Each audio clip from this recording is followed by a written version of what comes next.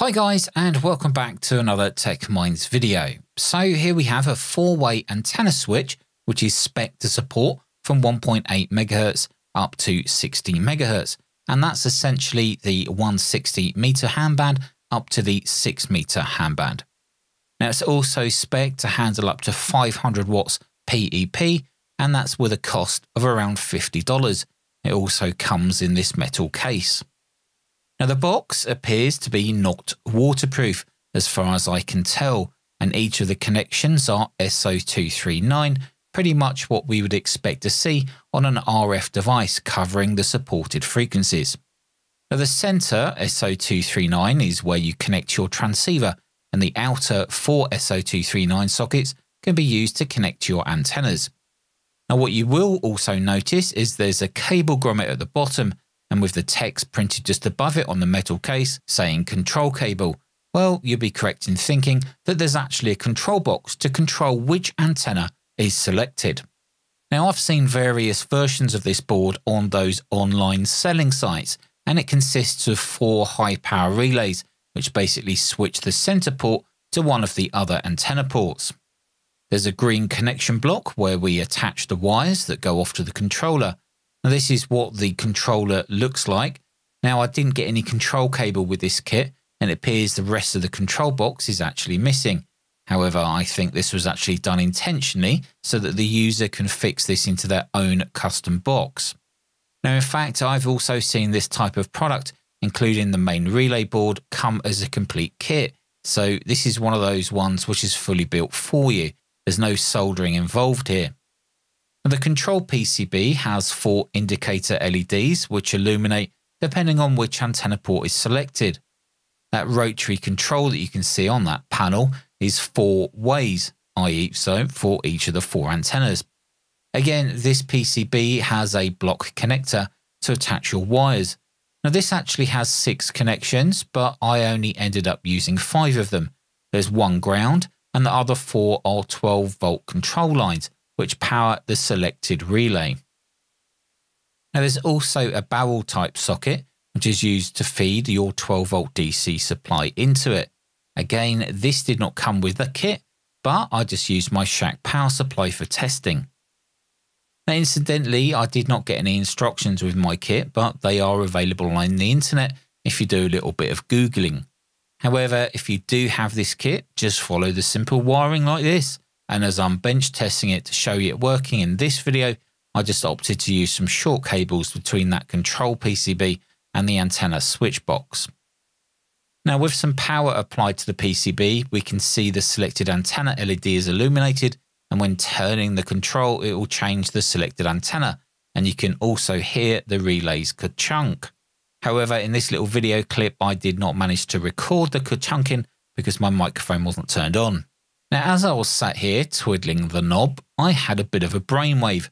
What if we add a second set of relays, i.e. another 4, and control them with an ESP32, and then just design a nice little web UI to remotely control this antenna switch? So I dug out this 4-way relay board, which I knew worked directly with the logic pins on the ESP32 module, and just connected them up. There's 6 wires in total here. 1 is ground, 1 is 5 volts, and the other 4 are the logic pins to control each of the relays. Now with it wired up, it was now time to write some code that will provide me with a nice little web interface. Now for this, I just used an Arduino IDE to create this project. What I wanted to be able to do was have 4 buttons on the screen, 1 for each antenna port. It needed to be coded so that only 1 relay was active at any given time. Now this is an absolute must. The last thing you want is for antenna routings to be completely messed up. I also wanted to be able to rename the buttons so that I could set antenna names instead of it just saying antenna 1, antenna 2, etc, etc. So the code needed to be able to store these button text variables to the ESP32 memory. Now for now, the connectivity to my home network would be hard-coded by entering the SSID and password of my home Wi-Fi network. Changing this to create an ad hoc access point on first ever boot and then dynamically changing the Wi-Fi connection is actually possible, and I actually dabbled and played with that. but at this stage it was really just proof of concept. Now once I finished the application, I downloaded it to the ESP32 module that we'd already connected to our low-level relay boards. Now if you run this application with the console still running on the Arduino IDE, it would actually tell you what IP address it was assigned from your router. Obviously you can just log into your router and see what devices are attached and just look for an ESP32 module. So just enter the IP address into a browser and then you're presented with this super simple control panel. Now as I clicked on each of the antenna buttons, I could hear the relays changing.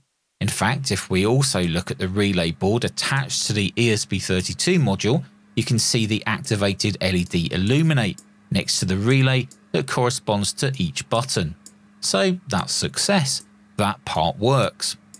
Now the reason that we need this is that we need a way of switching 4 ways to send 12 volts to the antenna switch, i.e. 12 volts to each of the relays, but only one at a time. Now I had also coded this application so that a settings button was available so that we can rename the buttons. So just pressing the top right cog showed me this window where I proceeded to change the names of each button.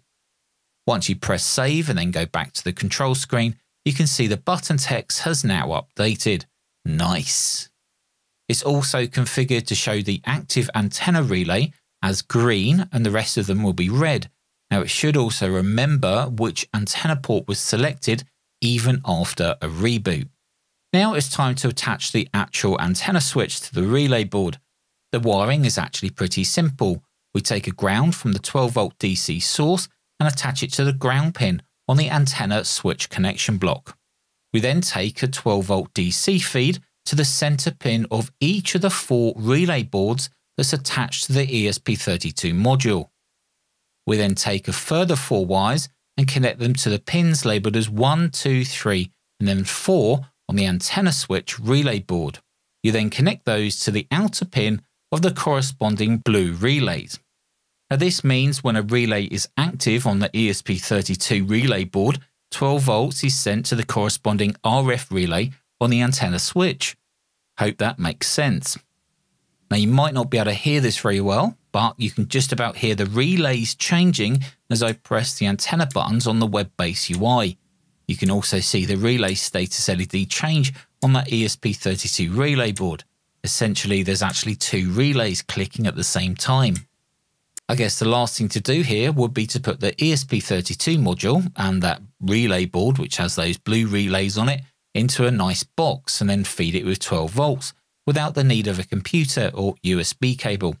But just consider this, the ESP32 module requires 5 volts. So if you make this yourself, then you will need a little step down module to provide 5 volts for the ESP32 module from that incoming 12 volts. Now once the box arrives that I ordered, I may share more details on this if you want to see a completed build. But I've provided enough information so that you can go and build your own.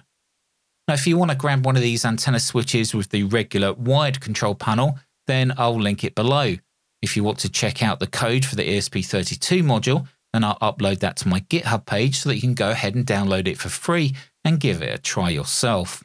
Of course, I'm not going to have time to provide support for it, so you're going to have to do your own research if you come across problems. Anyway guys, thanks so much for watching this video. I hope it inspires you to have a little tinker with programming, even though this is just a basic antenna switch. Until the next video, take care of yourselves and I'll see you in the next video.